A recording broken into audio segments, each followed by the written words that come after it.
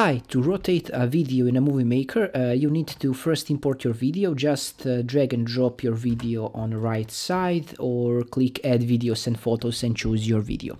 To rotate it, you go to the home tab if you are not already on a home tab and go to the right side at right editing. It says editing and you just hit rotate right. It will rotate it by the 90 degrees.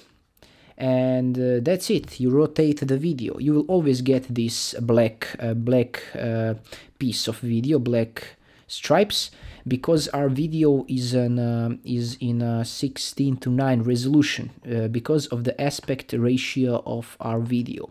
You can check the aspect ratio by going to project tab and seeing that this is a widescreen 16:9. You can use also the standard, but I always recommend the widescreen because the modern computers have the widescreen monitor.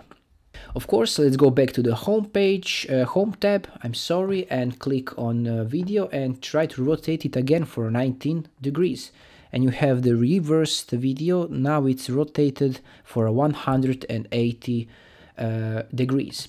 Let's just rotate it back, and let's say we just need to rotate the first part of video, but the second part needs to be normal.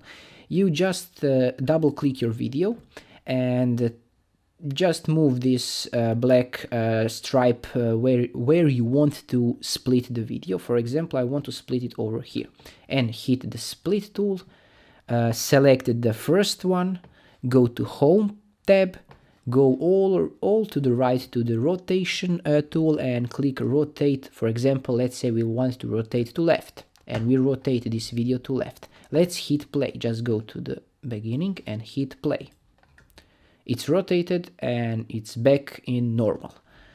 Okay, just pause it. To remove the rotation effect, just click the part of video you rotated and just rotate it back to the left. I'm sorry, you can just rotate it in a circles, as you can see, or just rotate it. Just play with this from left to right, from right to left. And this is it. Thanks for watching and happy editing. Bye bye.